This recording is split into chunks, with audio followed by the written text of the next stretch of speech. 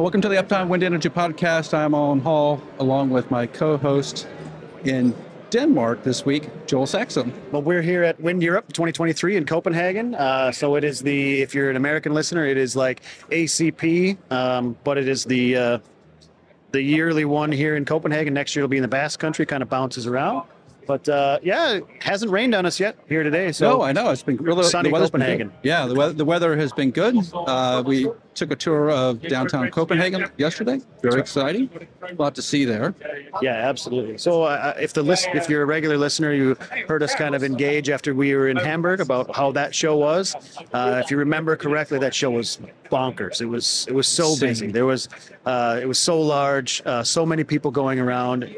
This one, beautifully done, not quite as big, but still fairly busy. I mean, we're here with we got the Weather Guard booth, we have the Wind Power Lab booth, the Ping booth. We're all kind of in the same area, some of the friends we have, and we've all been busy. We've had a steady stream of people interested in what we're offering all day long, and some even people talking about the Uptime podcast, maybe even a picture. Yeah.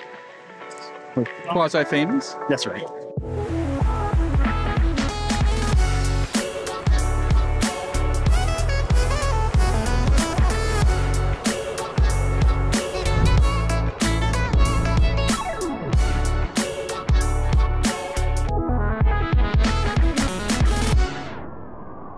Walk around the show today, Joel, and we were here yesterday taking a look around as all the booths were getting set up. The main emphasis in Copenhagen is offshore wind. Yeah. That's onshore wind, doesn't even really exist on some level. As you fly in, right? If you're coming to the airport, there's offshore wind turbines right there. So if you're coming over from the U.S. or somewhere else that you don't normally see offshore wind turbines, you get to see some. As I flew in on Sunday afternoon, they were spinning like crazy. So good to see that. We're here in Denmark, right? So you have Germany and going in towards the Baltic Sea and then the North Sea. There's a lot of Dutch companies here. So a lot of offshore wind focus at this show, definitely. There's a lot of vessel companies. Yeah. There's a lot of subsea service companies. So cool to see that we don't normally see in the U.S. for sure. Well, I think one of the big takeaways from me is that big, heavy industry in wind, particularly offshore, is happening here in Europe.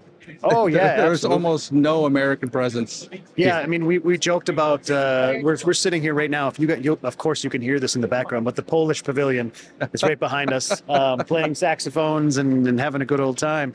But there's the Polish pavilion, there's the Basque Country pavilion, there's a French pavilion, a Dutch pavilion, the Danish pavilion, of course. But there is no large American presence. It's actually even kind of rare to be walking around and run into someone with an American accent. Yeah, it's true. Right? And you can pick them out. See someone with a ball cap on, and definitely from the U.S. You would think that we would have an American pavilion here.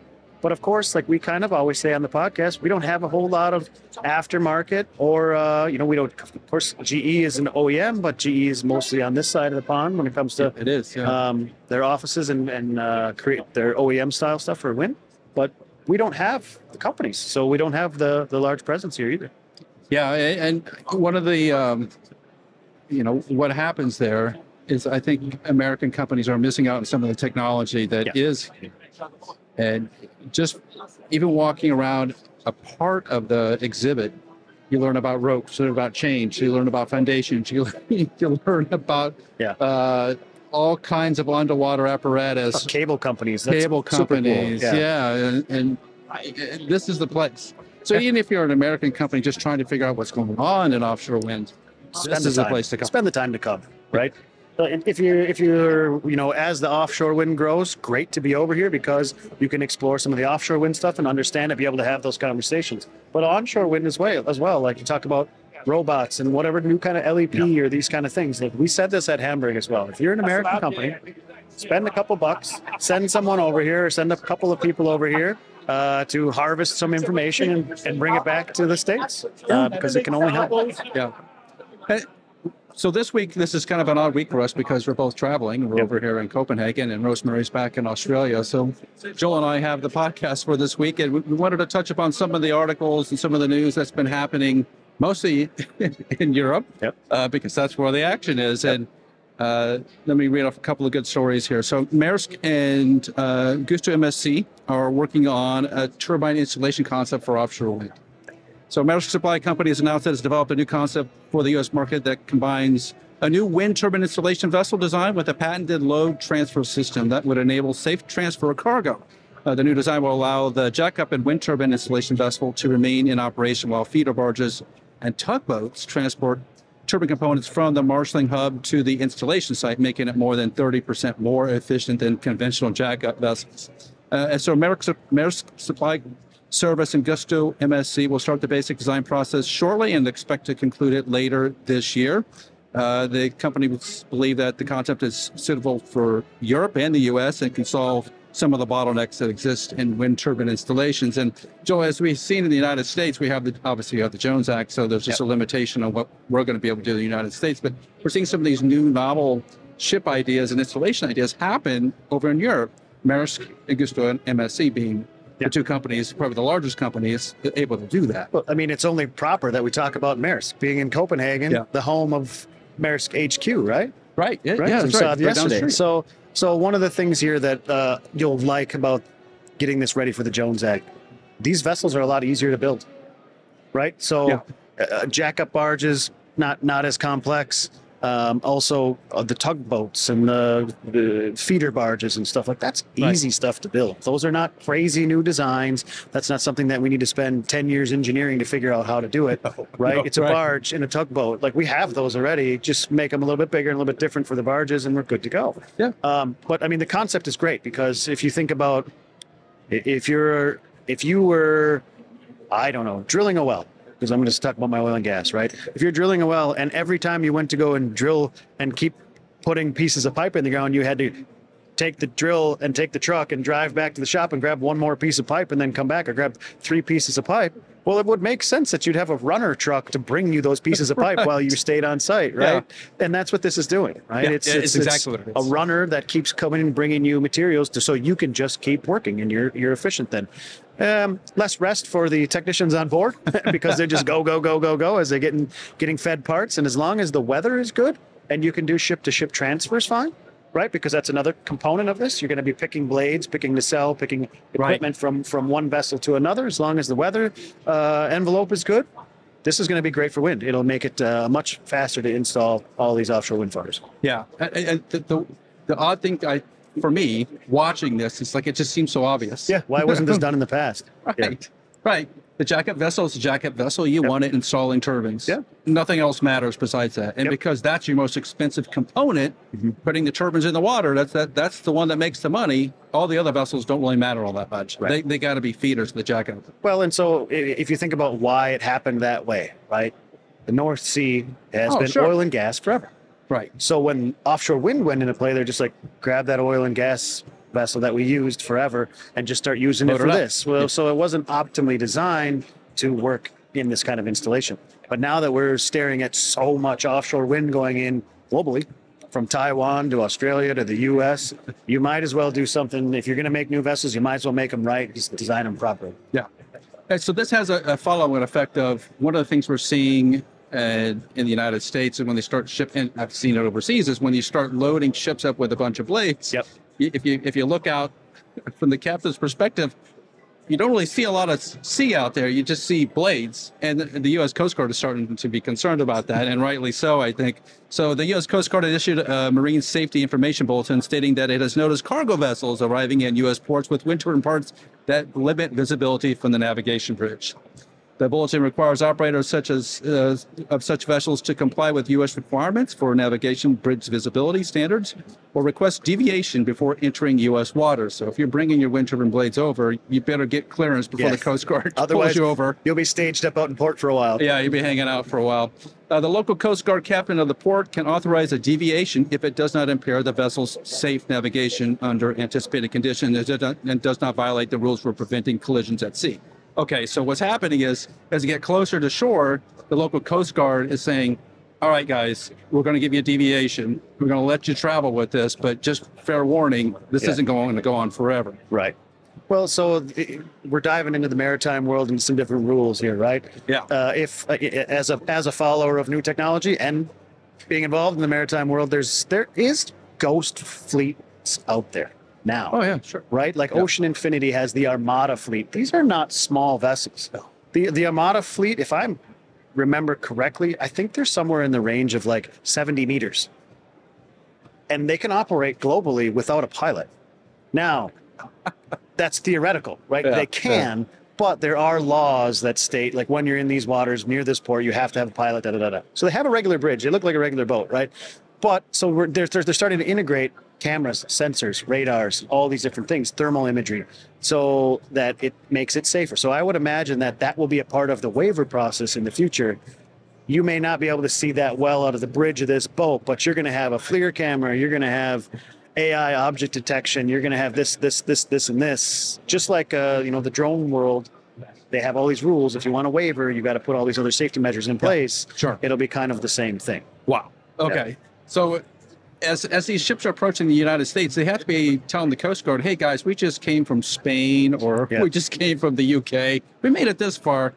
We can make it into port, okay, right? Isn't that part of the discussion? Yeah, absolutely. So I'll give you an example of this kind of technology where it might go, and so they can prove these things, right? Last night, I went for a ride in a friend's vehicle here in Copenhagen, and in the heads-up display, it had a thermal camera. Wow. That was also doing AI object detection of people and bikes on the road in real time while we were driving. It's Tesla. Was it a Tesla? Audi e-tron. Audi? Yeah.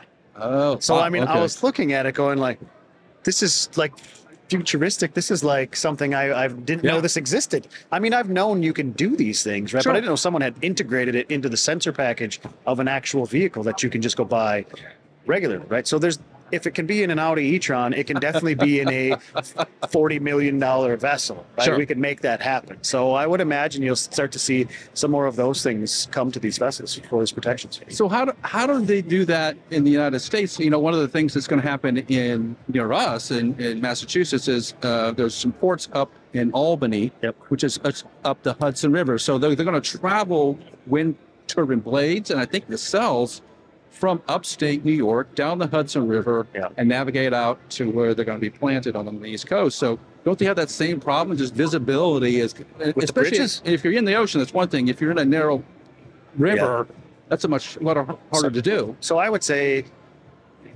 from my non-educated 100,000-ton pilot certification, right? I have a friend that we could ask about this. It's not me, but tugboats or guide boats or pilot boats to make sure that those things don't. I mean, at least when you're in inland like that, you're not dealing with wind pushing you off course or anything like that, right? So as long as the clearances are measured correctly for the bridges, and maybe you have a pilot boat or something that's giving you that extra level of protection. But it'd be certainly a sight to see when you're driving across the bridge in New York, and all of a sudden you see 16 or 18 blades on a vessel that are 110 meters long, cruising under the bridge in front of you. It's going to stop some traffic, I can tell you that. It will. Yeah, I wonder the same thing. Was it going to cause an accident on the bridge? While this stuff is traveling. Yeah, well, because the wind turbines only get bigger, and that's one thing about being at the Wind Europe this week is you just see all the wind turbine sizes are growing and growing and growing. Nobody is stationary. Even though Festus keeps talking about we're going to stop at 15 megawatts, no one at this show is talking about stopping at 15 megawatts. No. You've got some of the Chinese OEMs looking at 20s. Yeah. GE's looking at the 18. Like it's going to not stop. No. Well, so EDF is also part of that bet. And so in a bid to increase output, EDF is betting on wind turbines to be about 50% more powerful at the start of the next decade. Joel. 50% more powerful at the start of the next. So that's 22, 23, 24s. 6.5 years, you're going to have a 25 megawatt turbine. Right. So the French utility is already building the country's largest offshore farm with turbines as big as skyscrapers, which we all know. It's also planning to construct a facility of more than 32 kilometers off the coast of Normandy in 2031, which could use even large machines delivering up to 23.8 megawatts for its 1 gigawatt farm.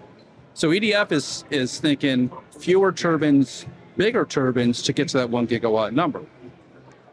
Makes sense from an installation standpoint, right? Well, yeah, and it an does. O&M standpoint, less towers in the water, less to maintain, cheaper to install.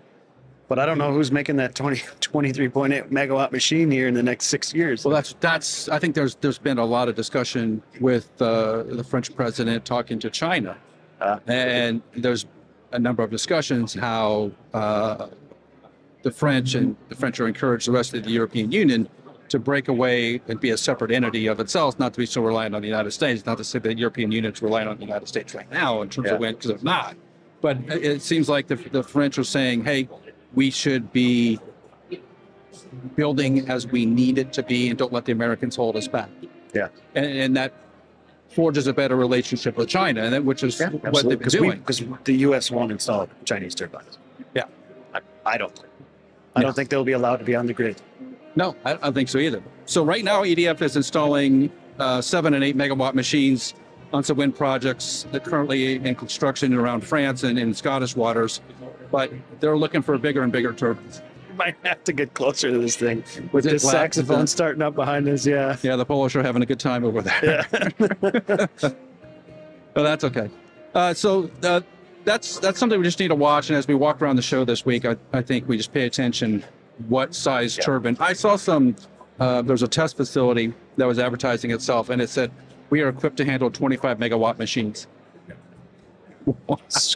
Wow. We might as well build them big now. I guess so. You're walking around the show talking about turbine models too. One of the things I would like to say, I saw the new GE Vernova booth. Yeah, it looks So they've rebranded GEV. Now you're at a trade show, and it is now GE Vernova. So maybe they're the next ones to build the 25 megawatt machine. But I know on their booth they've got a TV that's about 15 feet wide. Yeah. So they're going big with at least that. Yeah, it's really the first show they have been at any level. Yep. They were not in Hamburg last year. They were not at ACP in Orlando. I assume they're going to ACP in New Orleans. I would think so. Right, so the Copenhagen is the beginning of their show season. Yep. I would imagine we see that booth in a Connex going to Louisiana.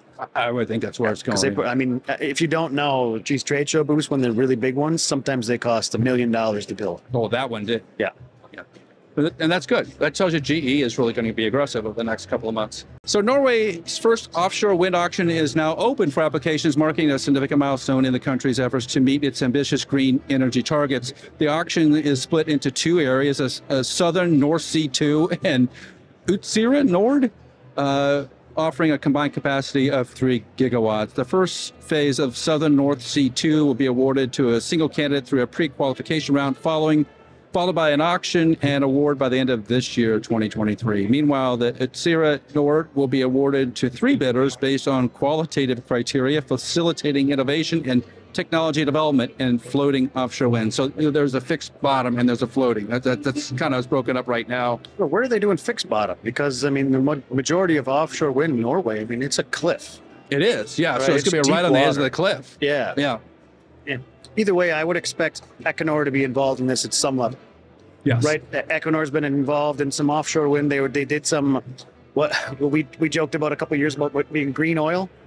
They put some offshore wind turbines near a platform and powered the platform. Yeah, right. The oil platform with it. Yeah. So we're not using electricity, but it's green electricity. It's green electricity.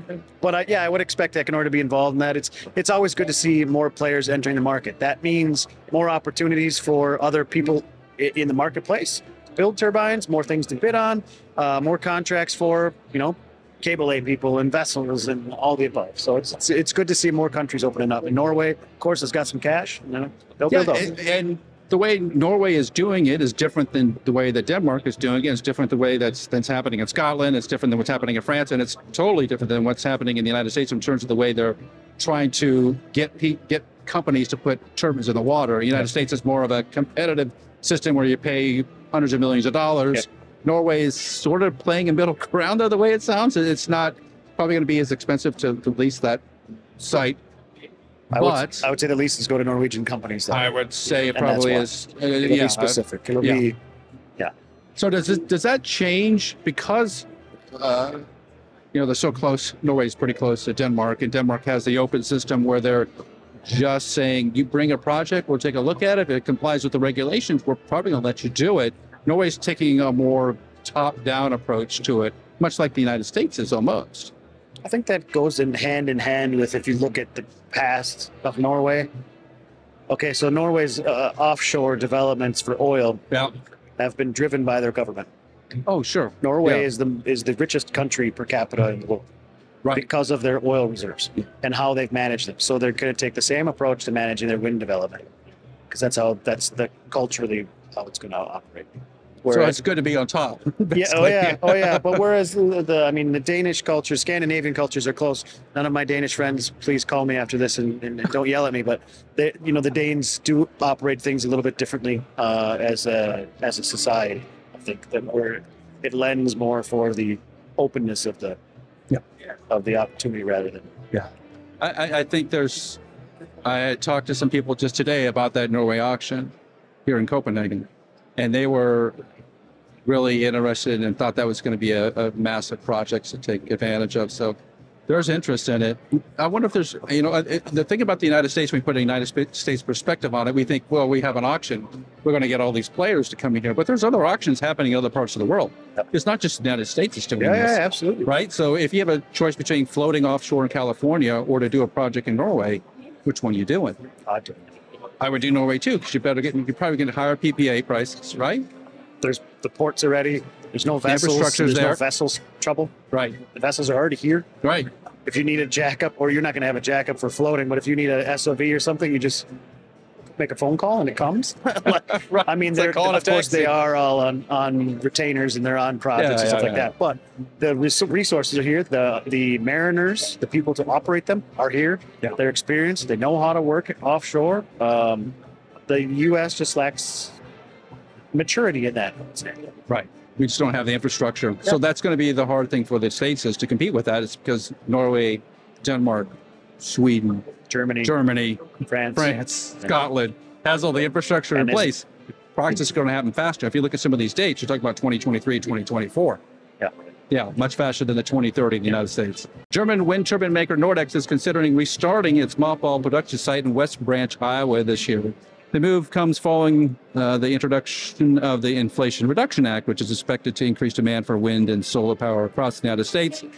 It's also, the U.S. is a huge market for wind at the moment. Nordex CEO Jose Luis Blanco said that the cost to restart the facility, which has had an annual production capacity of around 1.5 gigawatts, are already factored into Nordex's planned 2023 capex of $200 million. So it sounds like if things go well, that plant in Iowa is going to be opening for Nordex, because Nordex really hasn't had a massive presence in the United States, but it sounds like there's enough demand that they're going to fire up the plant again. With the IRA demand, so I was walking the show with my colleague Millie today, and I said, one of the jobs I wouldn't want is I wouldn't want to be a salesperson for one of these OEMs selling turbines. and thinking about this now, so there's going to be so many options. You might be way down the road with a client selling your XYZ turbine to them. But what's going to take over in the U.S. shortly is whoever can create these things the fastest is going to win. It's going to win. Right. So if you can say, I'm $1 million a megawatt and I will deliver you to them by December, and the next person says, I'm $1.1 million a megawatt, but I'll deliver them to you in July, you're going to go July. Every time. So I think so too. Nordex is probably making a fantastic move here by opening a factory there to get their product in the ground, because it's going to end up being who has the capacity to manufacture and who can get them out the doors quick enough. Right. Yeah. So Nordex is also considering temporarily shifting some production to, quote, best cost countries, unquote, to compensate for high inflation and raw material costs. That opens the door to a lot of other countries being involved, like in Brazil. Well, and there's quite a few factories right across the border from Texas as well. Yeah. There's blade factories in Mexico that are within 20 miles of the border. Yeah. So that's going to change the landscape if Nordex decides to do that. If you're going to the lowest cost factory, that's not necessarily going to be the United States, unless the IRA benefits, the production tax credits, and those things come. If you can get ITC funds on top of it, then we'll see. All right, so I want to head back to the United States just for this one topic.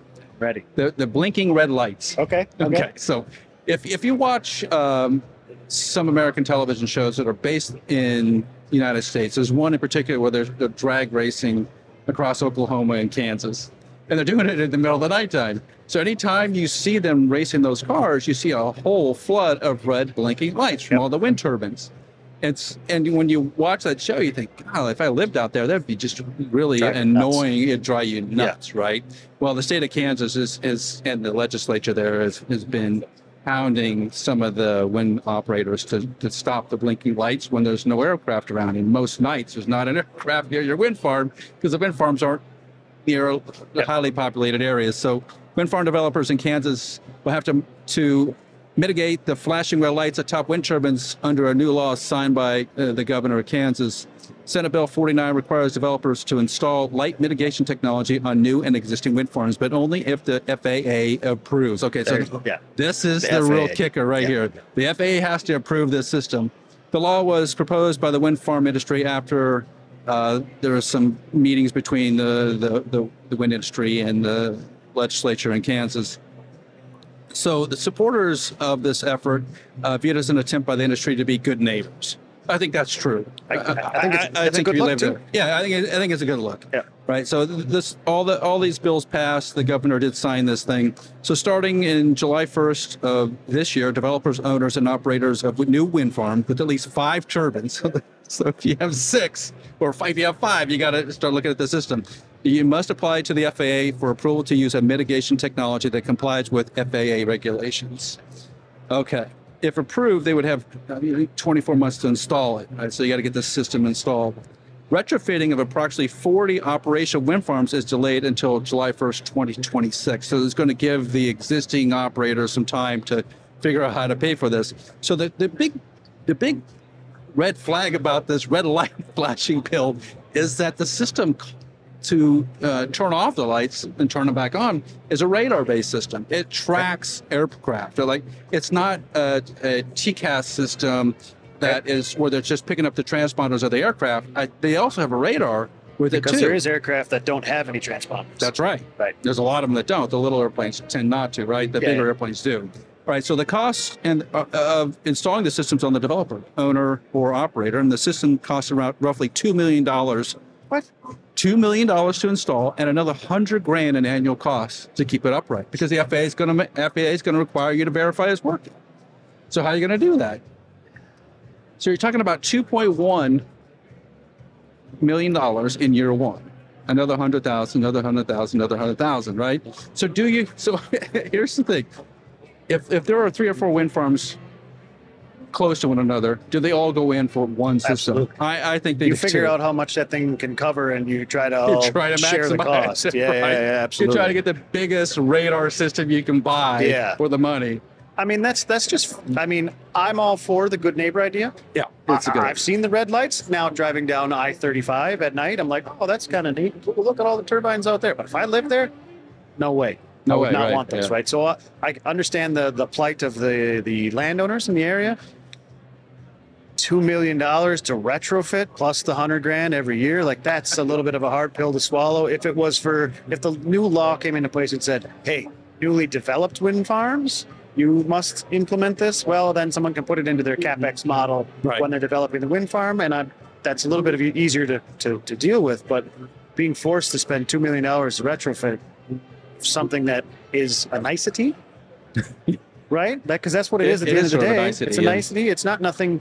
It's not something that is helping environmental wildlife. It's not really. No, it's just making it less intrusive to the eyeball at night, I guess. Yeah. Well, if I had a farm out there and that red light was blinking into my bedroom every night, I'd be a little upset about it, and then I would ask the guys to turn off the lights. Yeah. When there's nothing around. I think that makes sense. The question is, how far does this propagate? Now that Kansas is the middle of wind country, right? So it's going to propagate to Oklahoma, I think. Iowa, Nebraska. There's not a lot of wind terms in Nebraska. South Dakota, Illinois, Minnesota, which is already talking about it, right? Yeah. It'll start to click around the Midwest. West Texas, though. There's nobody West Texas went out there anyway. You go, well, that's possible. Well, so here's the thing. If they start mandating these systems, it's a lot of money. $2 million for a site that has 5 turbines. I don't know what site has 5 turbines in the middle of the United States. There's not many of them. But if I had 20 turbines, $2 million to me is a lot of $5 million or $2 million for 5 turbines. Say you had 5 GE-15s. right. Those are $1.5 million each to install. So you're not making that much revenue. $7.5 million in cost to install the wind Just farm. install it, yeah. And it's going to be $2 million to turn the lights on and off. Right. That's ridiculous. Right. There's got to be a better way, right? Yeah, it has to be. Well, you know, You could hire for $2 million. You could hire 10 people to sit there with a light switch and turn them on and off when they see a plane go by. I don't know if the FAA would approve that. no, that would not be FAA approved. But I'd But- find you have a difficult time getting it through the FAA process. Yeah, I got these 10 kids out there. yeah, it's a high school With a project. switch, right. Yeah, Yeah, I don't think that's going to happen. But, you know, it is one of those problems that needs to be solved. Yep. The question is, can the cost come down a little bit? And does it need the $100,000 reinspection every year?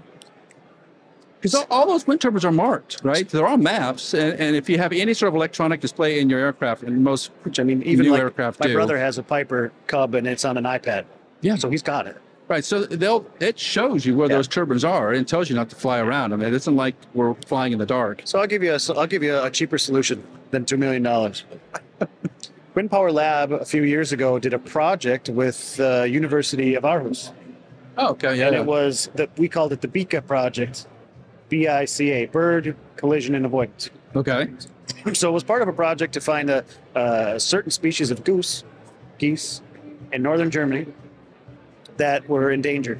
And Okay. they wanted to curtail the wind turbines when those geese were around. So we took the project took 2 Furuno radars off of a boat, Oh, sure. Yeah. recreational Yeah, ones. Right, They're- going to spin around. You see on yeah, boats 1 all the meter, time. and they spin this way. So we took 2 of them. We put one this way, horizontal, and then one vertical. What that did was create a dome of radar coverage, Sure. right? So we created a dome of radar coverage, and then Wind Power Lab ran AI algorithms on the output of the radar to find the birds. Okay. It's the same thing, isn't it? It is, but it's not FAA approved. Yeah. But if the FAA wants to come and knock, and we'll do a project for them, just bring your $2 million to us. Yeah, because your worst case nightmare, you're the FAA, you have nothing to lose to keep those lights going, right? Yeah. There's lights on antenna towers, there's lights on buildings, there's lights in all kinds of places. There's lights everywhere, right? From the FAA's perspective, there just is more red lights out there. But the way I look at it, like, okay, so just general aviation law, 500 foot is your floor, right? Pretty much, yeah. Is there many turbines out there right now that are 500 foot tall? 6? Oh, there's some big ones out. Those 5 megawatt machines, 6 500 megawatt machines? Yeah, I suppose 500 feet's 160 meters. Right, Yeah, there's easily towers that tall. right. Yeah. Right. No, Nobody should be flying that low. no one should be going that low. That's the thing, too. You could actually raise the minimum, The floor. raise the floor. It's maybe the easier solution, Yeah. but that hasn't happened, right? Because my guess is crop dusters and other aircraft that need to get into those areas still want to operate it. I mean, you'd be surprised in Kansas how many little airstrips there are.